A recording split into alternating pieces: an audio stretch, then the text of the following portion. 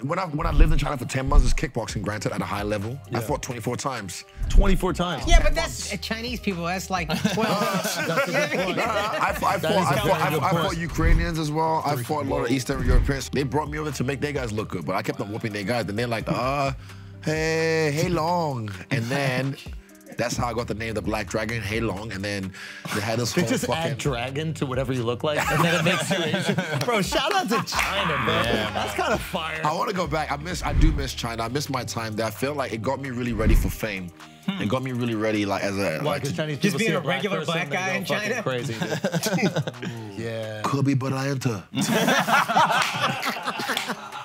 Nah, legit. That's what it was. It was. That's what it was. Like,